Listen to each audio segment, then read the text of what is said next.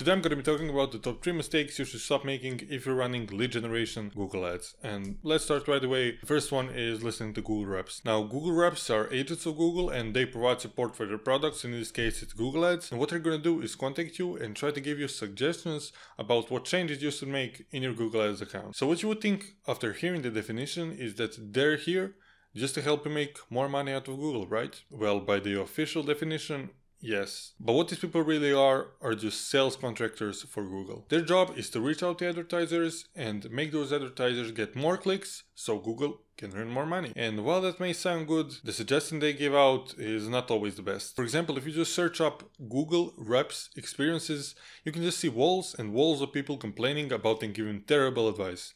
So definitely stay away from Google Reps and save yourself both the time and the money. After they send you an email, just ignore it and don't even bother hopping on a call. Now, the second mistake you should stop making is sending people directly to your website instead of a dedicated landing page. Now, let's make a scenario in which, for argument's sake, you're paying $1 per click and you get 100 clicks. That means you spent $100. Now, the average conversion rate of a website is 3%, which means out of 100 people that land on your website, 3 of those people are generally going to become a lead, which means for $100 that you spent, you get 3 leads, which is $33 per lead. Now, in another scenario, you made a landing page which sole purpose is to convert that visitor into a lead. Now, these landing pages have a conversion rate of around 10 to 50%, but let's keep it conservative and let's say conversion rate of your landing page is 15%, which means out of $100 you spent, you got 100 clicks and now you have 15 leads, which comes out to $7 per lead. Now, on one side, you're paying $33 per lead by sending people directly to your website, and on the other side, you're paying $7 per lead, and the only difference you made is making a dedicated landing page. Now, not only are you paying less per lead, but you're getting more leads for the same money, which in the end means you're going to make more money out of those leads. Now, is making a dedicated landing page always the best option?